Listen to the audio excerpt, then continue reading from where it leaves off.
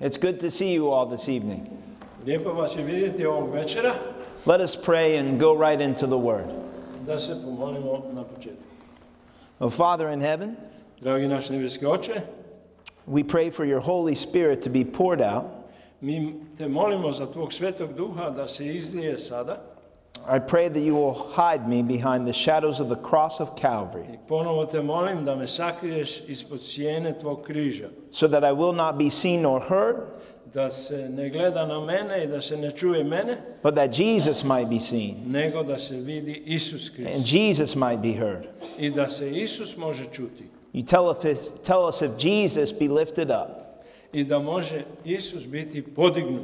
he would draw all people to him. Jer će on sve ljude privući ka sebi. So, Father, draw us closer to you, O Lord. Zato, Oče, molimo te da nas privučeš ka sebi. In Jesus' name I pray. U Isusovo ime te molimo. Amen. Amen. Tonight's subject Današnji naslov jeste is the cross and you. The cross and you. Križ i ti. A number of years ago, there was a medical university doing stress testing. Prije mnogo godina je jedno medicinski fakultet ili univerzitet ispitivao stvar. They wanted to find out how much stress human beings could handle. Koliko može čovječe biće stresa podnositi? How much pressure can we take without breaking? Koliko pritiska možemo uzeti na sebe bez da se molimo? Interesting enough, jako interesantno. they chose to do the experiments with lambs. Lambs. Yes. All right. To ispitivanje su radili sa jagnjetima. They took a lamb and put it in a pen. Uzeli su jedno jagnje i stavili ga u jedan odor kao u ogradu. So that they could see the lamb, Tako da oni mogu posmatrati to jagnje, but the lamb could not see out of the pen. ali to jagnje, neki štagalj, da oni mogu gledati jagnje, ali da ono ne može vidjeti van ljude. The researchers placed different feeding stations in the pen, Stavili su različite mjesta gdje će biti hrana za to jagnje and they hooked up electric i to su sve povezali sa strujom to the feeding stations. tamo do tih pointova gdje je bila hrana. Each time the lamb would go to the feeding station, Svaki puta kad bi to jagnje otišlo da uzme hranu, the researchers would shock the lambs. ti ispitivači bi dali jedan šok, jedan udarac struje tom jagnjetu. Very anxiously, the lamb began to run. Jako uzrujano to jagnje je počelo da trči od toga. Would go to the next feeding station, Išao bi kod drugog tog point gdje je bila hrana and then would be shocked once again. i opet bi doživjelo taj šok. Finally, they shocked the lamb at every single feeding station. Konačno su na svakom tom mjestu gdje je bila hrana šokirali to jagnje sa strujom. You see, lambs are not very smart animals. I znate, jagnjat nije baš jako bistra životinja. And these particular lambs were nervous and anxious A naročito to jagnje je bilo dosta nervozno i uzrujano. as it stumbled to the center of the pen. I onda je došlo u sredinu tog gdje je bila te štale. The lamb began to quiver. Jagnje se počelo valjda kreveliti, bojati. Had a nervous breakdown. Imalo je taj nervni udar. And died. I umrlo. You see, the load of anxiety on the lamb was too much. Ta napetost za to jagnje je bila baš previše. So they took the twin of the lamb and put it in the same pen. The twin. Dakle, uzeli su dvojnika od tog jagnjeta i stavili ga u isto taj prostor, štalu. But there was one difference this time. Ali sad je bila jedna razlika. They put the mother of the lamb in the pen with it. Stavili su majku tog jagnjeta, dakle vošću sa tim jagnjetom. As the lamb went to the first feeding station and began to eat, kad je išao na to jagnje na prvo to mjesto gdje je bila hrana i počelo jesti, the researchers shocked the lamb. ponovo su pustili struju. And what do you think this lamb did? I šta mislite šta je to jagnje učinilo? And this time it looked up at its mother. Gledalo je, ovog puta je gledalo prema svojoj majci Bah, bah. i počelo da se dakle, And the mama went back, bah, plače. bah. A mati je natrag plakala, isto tak bebe ili mjau, kako se kaže. This time, the little lamb did not run from the first feeding station, but kept eating. Ovoga puta to jagnje nije pobeglo od tog prvog mjesta, nego je dalje hranu uzimalo. So the researchers wondered what is actually happening here. Pa su tako se pitali ovi ispitivači šta se dogodilo s tim jagnjetom. As they continued to shock the lamb, Kako su dalje puštali struju na to jagnje, it continued to bah at his mom. ono je dalje puštalo te zvukove na svoju mater, ovcu. The lamb kept eating and would be shocked again. To jagnje je dalje jelo and would be shocked. Aha, ponovo bi pustili struju. As the lamb would go back to its mom, I kada bi jagnje otišlo natrag kod svoje ovce, majke, the mother sheep would whisper something in the little lamb's ear. i mama ovca, ona bi onda nešto kazala tom jagnjetu na uho. Now this is where the scientific research began to break down. Onda to je to gdje je taj put ispitivanja se je prekinuo ili pokvario. They're not sure what the mother actually said, Oni nisu mogli shvatiti šta bi ta ovca mogla reći svom janjetu. but the little lamb ran back and ate exactly where she was eating before. Ali to malo jagnje se vratilo tamo i jako je dobilo struju i opet dalje jelo. So what's the difference? Prema tome šta je bila razlika? The first lamb had no place to go. Prvo jagnje nije imalo kuda otići, kod koga? The second lamb had security in that there was somebody else to go to. To drugo jagnje je imalo tu osiguranje ili sigurnost da je moglo otići. Somebody else who could bear the burden. Somebody else who could bear the burden. Bio je tu neko drugi koji je mogao taj teret podnijeti. So the question tonight is, who can bear our burdens Pitanje se postavlja ko može naše when the stresses of nevolje our life podnositi kad smo u stresu i napetosti weigh us down? i kad nas život dakle uništava. Who can handle our guilt, our worry, and our anxieties? Ko može podnositi i nositi naše probleme i stres? Who can give us true security? Ko nam može dati tu pravu sigurnost? Is there any place of security that we can all run to? Da li postoji neko mjesto sigurnosti gdje možemo otrčati? Now remember, we have a theme each night. Kao što znate, mi imamo svako večer jednu temu. If it's in the Bible, I want it. Ako je u Bibliji, znači onda ja to hoću. If it's not in the Bible, Ako nije u Bibliji, we don't want it. mi nećemo to prihvatiti. From Revelation chapter 1 all the way to chapter 22, U Otkrivenju poglavlje prvo pa sve do 22. poglavlja, we find security in the name of Jesus. mi nalazimo tu sigurnost u imenu Isusa Krista. We can trust him with all of our cares and our insecurities and our stress. Možemo se njemu povjeriti sa svim našim problemima i stres i poteškoćama. And of all the symbols of Christ in Revelation, I svi ti simboli Isusa Krista u Otkrivenju, the symbol of a dying lamb is the most prominent and the most precious. ova slika umirućeg jagnjeta je najviše upečatljiva i najviše istaknuta. It is found more times than any other. Pojavljuje se više puta nego bilo koja druga. Jesus is described as a lamb 27 times in Revelation. How many? 27. Oh, right. A imamo tamo. On se pojavljuje kao jagnjet 27 puta u Otkrivenju. This brings us to our first few verses tonight. To nas dovodi do našeg prvog biblijskog teksta. Revelation chapter 5 and verse 6.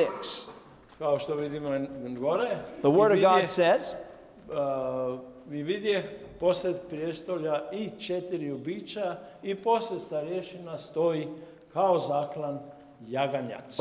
You see, a bloody lamb is seen up in heaven. A bloody lamb is seen up in heaven. Ja, to jagnje koje je krvarilo se vidi tu na nebu. As though it was slain. Kao da je bilo zaklano. It was still standing in the midst of the throne.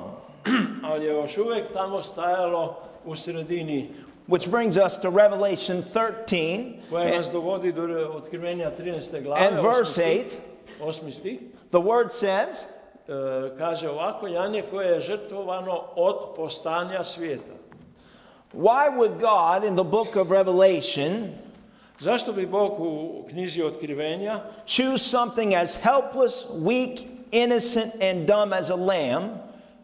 Uzeo nešto što je tako slabašnjo, nejako i čak i nerazumno, neinteligentno kao što je janje. To represent his son Jesus. Da bi predstavljalo svog sina Isusa. We're going to go back i vratit ćemo se natrag through the Bible, kroz Bibliju, and we're going to trace some symbolism of the lamb. I vidjet ćemo nekoliko tih simbola o jagnjetu. We will see how the Lamb of God frees us from the burden of guilt. Vidjet ćemo kako nas to jagnje Božje oslobađa naše krivice. We will see how the Lamb frees us from sin.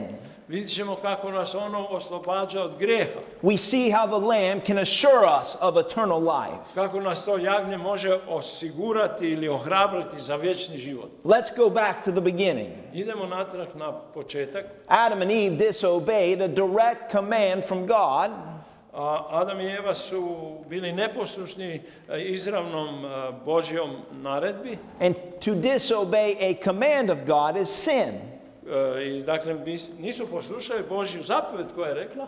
And God said that if they disobeyed and ate of the certain tree, Bog je rekao ako će biti neposlušni i uzeti od tog određenog drveta, they would die. Oni će umreti.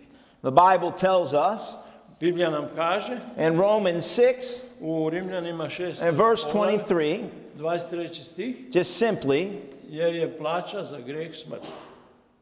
The wages of sin is death. I already read. All right, that was Plaća quick. za grijeh je smrt. When Adam and Eve sinned, God said, kad je Adam i Eva kad su sagrešili, Bog je kazao, you must bring a substitute. Rekao je njima, vi morate sada doneti jednog zamjenika. A sacrifice. Žrtvu. A lamb that will die in your place. Jagnje koje će umreti umjesto vas. And following God's instructions, Adam brought the pure, spotless lamb.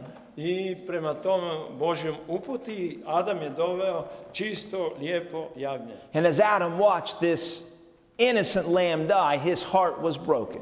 I tako je to nevino jagnje umrlo, a njegovo srce Adamu je bilo slomljeno. Throughout the Old Testament, God instructed his people to bring animal sacrifices.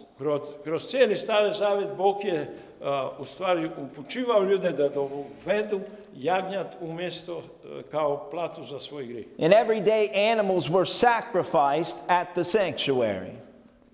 I bilo je to sve, te žrtve su bile prinošene sve kroz stoljeća, sve do Isusa. And what did it mean when a sinner brought his lamb to the sanctuary? Dakle, šta je to značilo kad je griješnik doveo jagnje do svetinje? Can a animal actually atone for the life of man?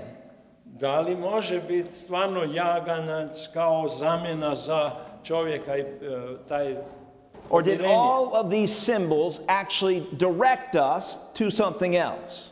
Ili nas svi ti simboli upućuju na nešto drugo? Let's imagine in those days there was an Israelite named Josiah. Zamislimo si da u tim starim danima je bio jedan čovjek i po imenu Josija. Josiah gets angry at his neighbor and they begin to fight. Jošua je išao na svog susjeda i bio je s njime se tukao. He hits his neighbor in the face and then knocks him to the ground. Udario ga po licu i dole ga srušio. And at this time, the man has a bloody nose and mouth. I onda je taj čovjek imao krvavi nos i he died. No. On je pao na No, he just had a bloody nose and mouth. He was beat up. Istukao ga je. So at this time, Josiah comes to evening prayer. I onda taj Josija dolazi u večernju molitvu. He senses that he has sinned. I on je shvatio da je pogrešio. A sense that he has wronged his neighbor. On je shvatio da je praktično povredio svog susjeda. So he goes over to his neighbor. I onda ide kod svog susjeda. And he apologizes. I on se je oprostio ili ispričao svom susjedu. But this guilt rests upon Josiah. The guilt rests upon ali je Josiah. ta krivica ostala na tom Josiji. And he knows that he must take a lamb back to the sanctuary. I on je znao da sada radi toga mora uzeti to jagnje i odneti ga u svetinju. As he takes the spotless lamb, I kad je uzeo to nevino i čisto jagnje, his neighbors see him and know that he has sinned. They know that he is guilty. Njegov susjed ga vidi i zna da je on grešio i zna da je kriv. So he goes to the sanctuary, he kneels. Josiah. Yeah. Taj Josija ide u svetinju i knekne dole tamo. Placing his hands on the head of the animal. Svoje lice uputi prema glavi jagnjeta. Confesses his sin. Prizna svoje grehe. And plunges the knife through the lamb's throat. I dakle zakolje jagnje. You know, the blood runs down his knee and the animal falls limp. Dakle, krv curi dole i jagnje je mrtvo. As it dies, the priest catches the blood in a basin. U tom slučaju dolazi svećenik koji dohvati tu krv u jednu posudu. The animal is put on a brazen altar and its flesh is consumed.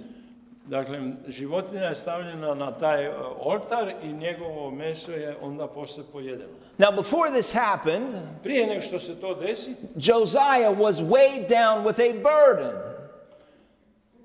Josija, prije nego što se to desio, Josija je bio u stvari opterećen sa svojom krivicom. He was weighed down with a burden of guilt. Ja, ta krivica ga je jako pritiskivala.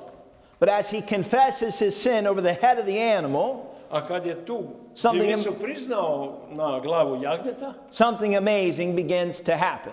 Nešto se počelo divno dešavati. This takes us to Leviticus 5. I to nas uvodi u knjigu Levitsku 5 and 6. Da. Shall I read? Yes, please. Ako dakle tko postane odgovoran u bilo čemu od toga, neka prizna počinjeni grijeh. When Josiah confesses his sin, kad je taj Josija priznao svoj grijeh, that sin is transferred to the animal. On je onda prebačen na životinju. But the animal only becomes symbolically guilty. A ta životinja samo simbolično postaje kriva. Josiah disobeyed God's law. Josija nije poslušao Božji zakon.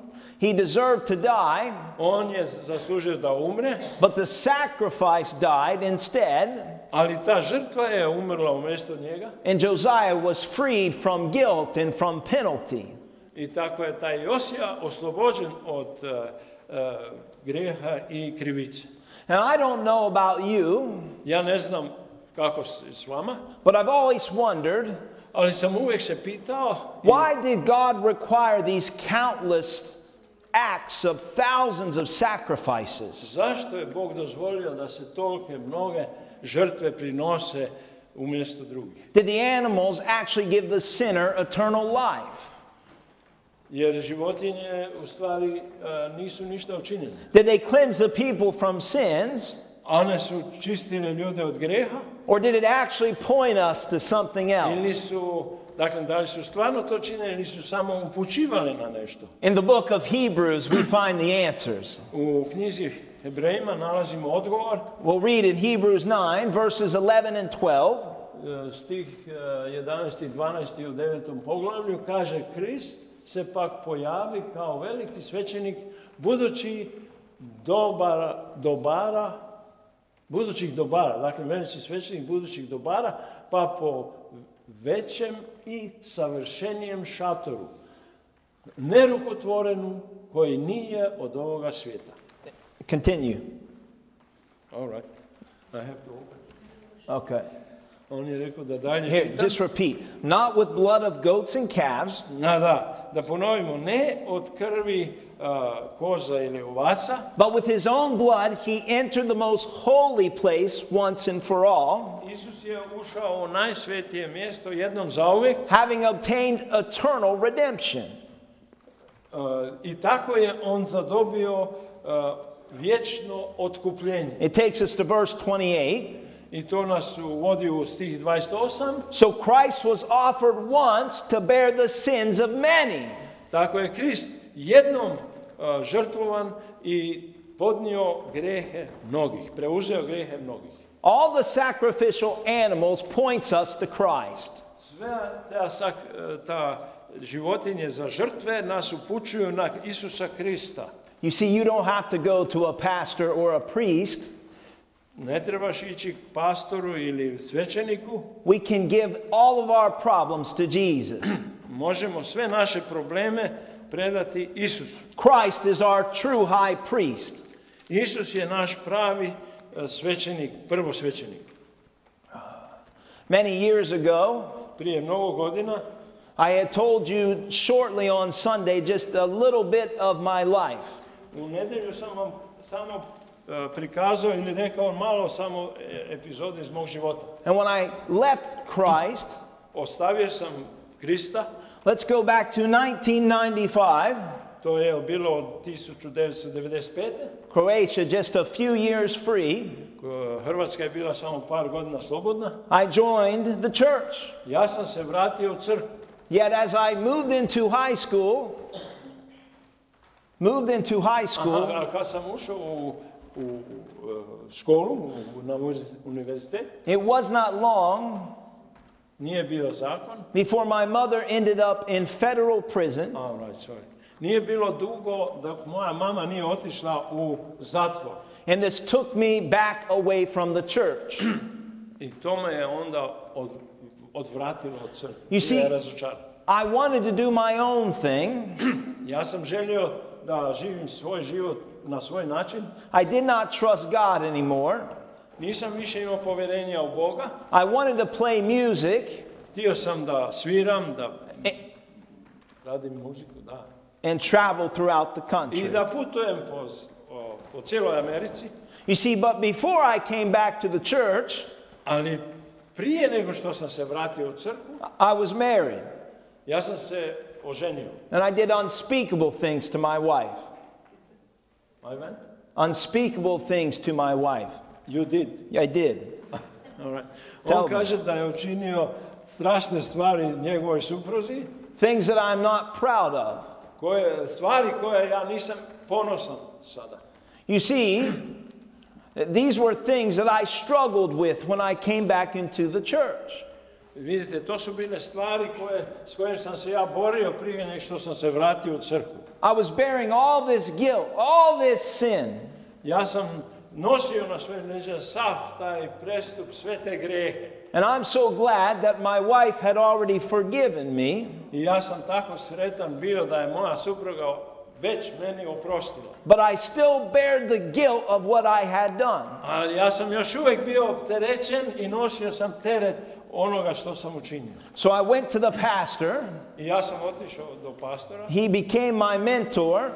On je postao moj savjetnik, mentor. And I said, for years I have carried this burden of guilt. I rekao sam mu, priznao sam mu, za godinama ja sam to nosio na sebi, tu krivicu.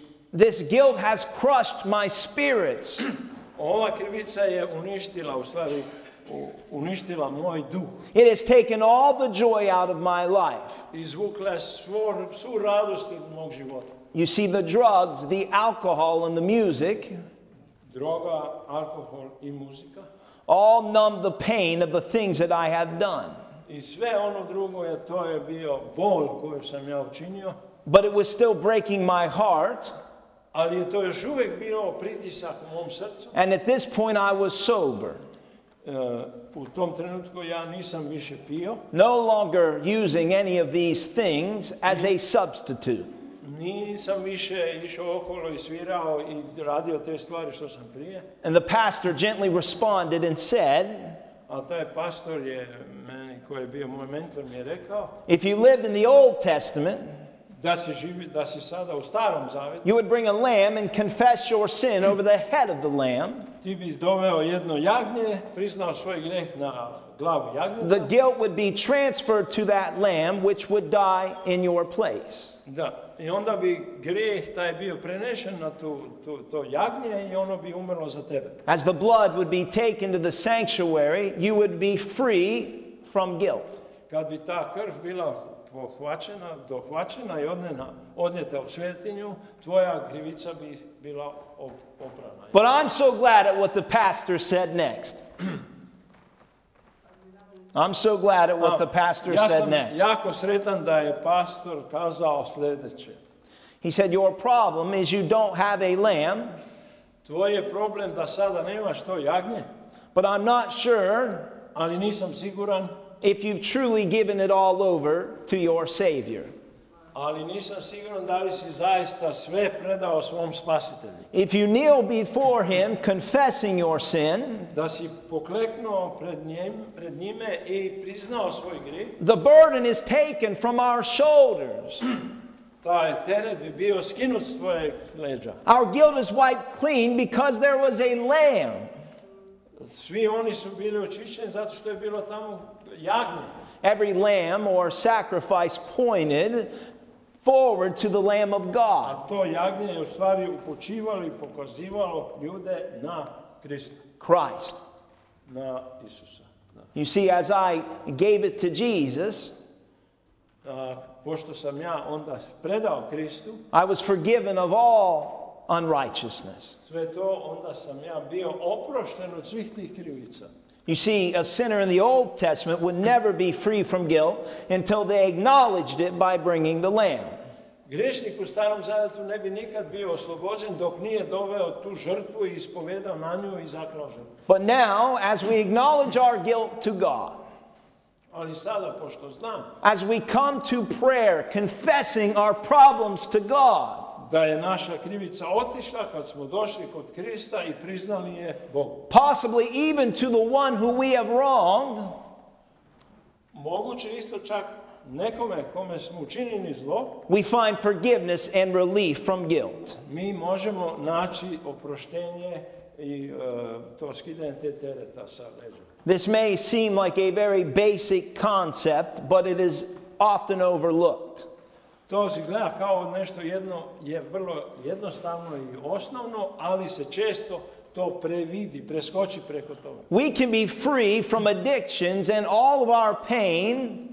Mi možemo se osloboditi od tih kakvih poruka i naših greha that keeps us going back to them. Koje nas sprečavaju od Boga. But we have to be willing to stop hiding from the Almighty God. Ali moramo biti spremni da to ne skupljamo pred Bogom. When we know and acknowledge our guilt, i znamo da ako priznamo svoje krivice, we need to confess to God the specifics of what we have done.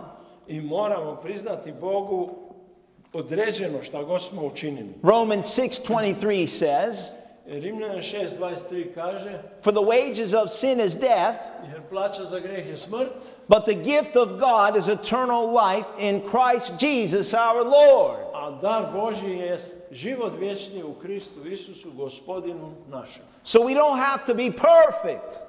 Prema tome, mi ne moramo biti savršeni. We are only made perfect by Jesus. Mi se jedino možemo usavršiti u Isusu. The gift of God can be freely accepted by anybody who wants it. Taj Božji dar može biti slobodno primljen, bilo koga može primiti kogod hoće da prihvati Krista. It says this in Hebrews 9 and verse 14. U Hebrejima 9:14 kaže koliko će više krv Krista koji po duhu vječnom samoga sebe bez mane prinese Bogu. And cleanse your conscience from dead works I očistiti savjest našu od mrtvih djela to serve the living God. na službu Bogu živom. Our conscience can be cleansed. Naša savjest se može očistiti. Our guilt can be forever removed. Naša krivica se može zauvijek skinuti iz naših lica. Guilt creates fear, it creates anxiety. Krivica stvara strah i anxiety. Guilt destroys us on the very inside. Ja, uznemirenost, anksioznost i bolest. It eats out our heart of our lives. Kaže on, ono pojede naše srce u nama, dušu našu. But we have somebody that we can go to. Ali mi imamo nekoga kome se možemo obratiti i ići do njega. As it says in the song, kao što je rekla u pjesmi kaže, who can wash away my sins? Ko može oprati moj grijeh? Nothing but the blood of Jesus. Ništa drugo osim krv Isusa. You see, it did not matter the things that I have done in my past. Prema tome ništa ne znači što sam ja učinio u prošlosti. Because I've given them to Jesus. Jer sam ja to predao Isusu Kristu. There is only one who can take away all guilt. Jedino jedan postoji ko može ukloniti svu krivicu. I'm standing here as the chief sinner in the room. Ovdje stojim kao najveći grešnik svijeta. Yet we all need forgiveness today. Jer mi svi trebamo oproštenje danas. So don't sit out there and judge me. Prema tome nemojte vi suditi mene. Because guilt does terrible things to us. Jer ta krivica učini strašne stvari za život. Guilt can rob us of true peace and ruin our lives forever. Krivica može nam uzeti onaj pravi mir i učiniti nas nesretnima za stalno. There's only one that can take away sin. There is only one who can redeem us. Koji može skinuti našu krivicu i spasiti nas. It says in 2 Corinthians 5 verse 21. U 2. Korinčanima 5:21 kaže njega, for he, that is God, Isusa, made him, koji ne okusi grijeha, that is Jesus, Isus, who knew no sin, to be sin for us. Bog za nas grijehom učini da mi budemo pravednost Božja u njemu. And you may wonder why did he do this? Možda se pitamo kako to da je to Bog učinio? That we might become the righteousness of God in him. Da mi možemo postati pravda Božja u njemu. It's very important to know that Jesus never sinned. I jako je vrlo važno da znamo da Isus nije nikad zgrešio. But he became sin for us. Ali je on postao grešan radi nas, preuzeo našu krivicu. When Christ hung on the cross, kad je bio visio na križu Isus Krist, he experienced more than pain of nails in his hands and feet. On je prošao kroz nevolju i osjetio mnogo više nego samo probodene ruke i noge. It was much more than physical suffering. To je bilo mnogo više nego samo taj fizički bol. As he hung on the cross, kad je visio na križu, the darkness of all sin broke his heart. Ta tama i pritisak svih grijeha, svih vremena slomila njegovo srce. That's why as he hung there alone, he died crying out. Zato je on tamo visio i povikao, my God, why have you forsaken me? Bože moj, zašto si me ostavio? Jesus was bearing the literal guilt of humanity. Isus je bio sahranjen i Isus je nosio krivicu cijelog čovječanstva. His only goal was to save us. Njegov jedini glavni cilj je bio da ostvari naš spas. To bear for you and I the burden of everything we've done wrong. Da nosi one terete i krivicu šta smo mi bilo kad učinili. It's important, this next verse. It is important, this next verse. Ovaj sljedeći stih je jako važan. It says, for by grace you have been saved through faith. ta milošću ste spašeni po vjeri. And that not of yourselves. I to ne po sebi. It is the gift of God. Božji je to dar. Not of works. Ne po djelima. Lest anyone should boast. Da se ne bi tko hvastao ili hvalio. Salvation is a free gift. Spasenje je slobodan dar. And when does God want to give it to us? I Bog to želi nama dati. Right now. Upravo sada. If I was to hand him this 50 euro, right? Ako bi ja njemu dao 50 and eura, let's say he puts it in his pocket, I da stavim u svoj džep, what did he do to earn it? Šta je on učinio da bi to zaradio? He earned it On je to zaradio by nothing. It is only by faith. za ništa, nego vjerom. He believed that I would hand him the $50 euro, or the, sorry, not dollar, 50 euro. Ja. On je vjerovao da će dobiti 50 eura. But did you earn it? Ali da li sam ih ja zaradio? No, it was a free gift. To je bio slobodan dar. God wants to do the same thing for all of us. Bog želi to učiniti za sve nas. He does not want us to be guilty. On ne želi da mi budemo imali tu krivicu na sebi. He wants to give us salvation. Amen?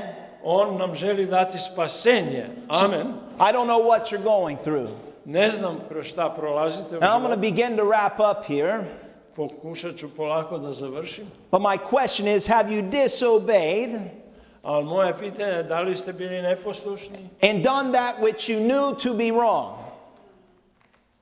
And gone. And done now which you knew to be wrong. Aha, i da ste išli da znate da je nešto bilo pogrešno. You can come now to Jesus Šta god ste učinili, možete doći Isusu Kristu. with all guilt and with all sin. Sa svim svojim gresima i sa svojom krivicom.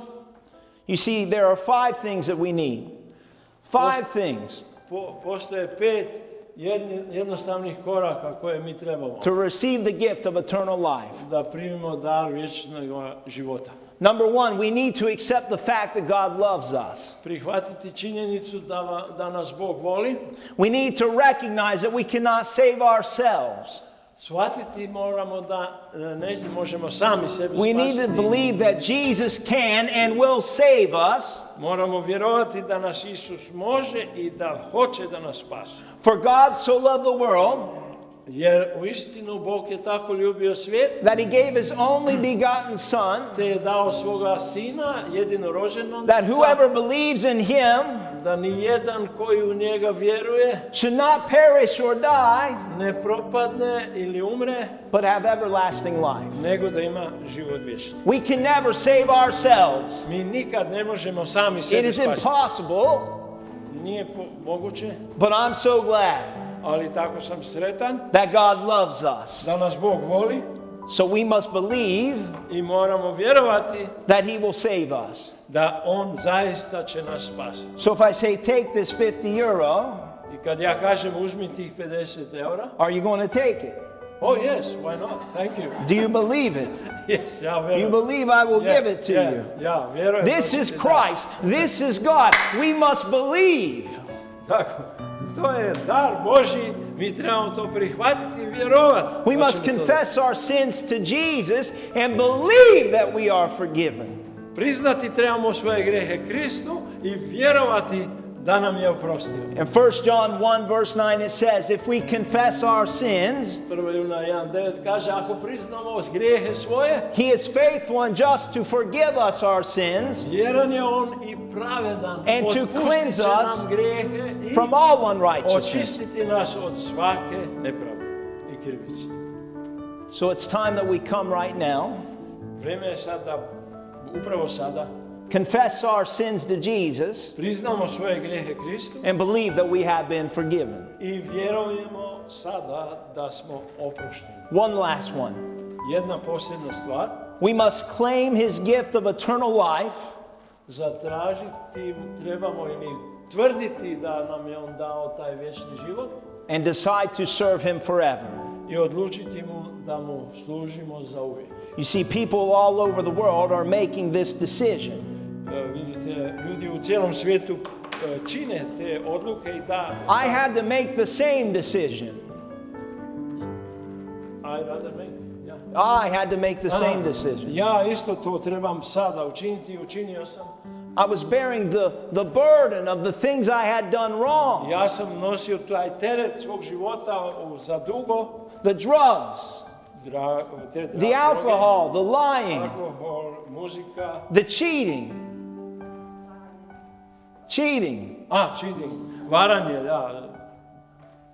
Terrible things. Strašne stvari. I don't stand here proudly boasting about them. Ja se ne hvalim s time, ne želim se s time hvaliti sad ovdje. But I know you're all going through something different. Ali znam da svi mi i svi vi imate nešto svoje. You see, if God can free me of this sin, ako me Bog može osloboditi tih mojih grijeha, and within 5 years bring me to Croatia, i za posle 5 godina me dovodi ovdje u Hrvatsku, what can He do in your life? Zašto ne bi mogao to učiniti i svima vama? You see, it doesn't take a long time. I kao što vidite, ne uzme to predugo vreme. God wants to save each and every single one of us. On želi spasiti svakoga pojedinu od nas. But are you willing? Are you willing? Ali pitanje je da li to Are you willing? Da li mi to želimo? Are you willing to give it to Jesus? Da li vi želite to sve svoj Are you willing to understand that He is the answer? Da li možete prihvatiti da je jedino on? He is the only answer. On je jedini odgovor. So don't look at me like I'm some terrible person. Izgleda kao da sam ja neka strašna osoba. Because Jesus has forgiven me. Because Isus je meni sve oprostio. And I do different things now.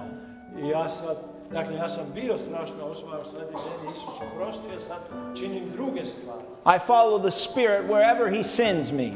Ja slijedim Duha Svetoga gdje god me šalje. Whether it's to Croatia, da li je to Hrvatska, Africa, West Virginia, Zapadna Virginia, Ohio. It does not matter.